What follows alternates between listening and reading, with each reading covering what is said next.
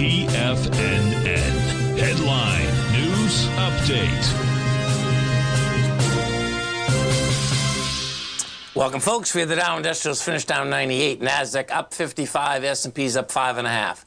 Gold contract down $12.90, trading at $2,032 an ounce. We had silver up 31 cents, $22.77 an ounce. Light sweet crude up $1.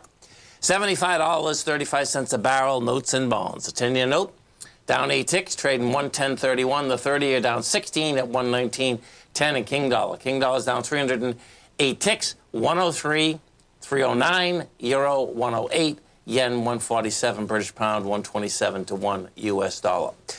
We get over and take a look at the SPY. We're going to have some nice volatility after the market here too, folks, okay? Because we're waiting for Tesla to come out with numbers right now, as well as IBM.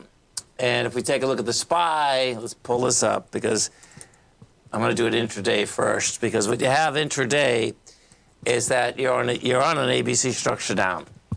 And the number is 4885. That's the number on an intraday ABC structure down. So that's just telling me that between IBM, well, IBM would actually move I think the S&Ps more, but I think we're going to have some movement out here ASAP as soon as we see those come up, because you can see the last bar in the S&P, someone dumped this S&P in a monster way. I could get into a whole nother ABC structure here, but the bottom line is that they moved it out, and they moved it out in a monster way.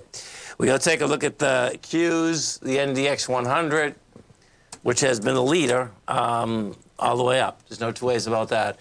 What you have with the Qs out here, yeah, it's some decent volume. You know, you get the 429.85. You close at 425.83. You know, it's going to be hard to knock this down much further.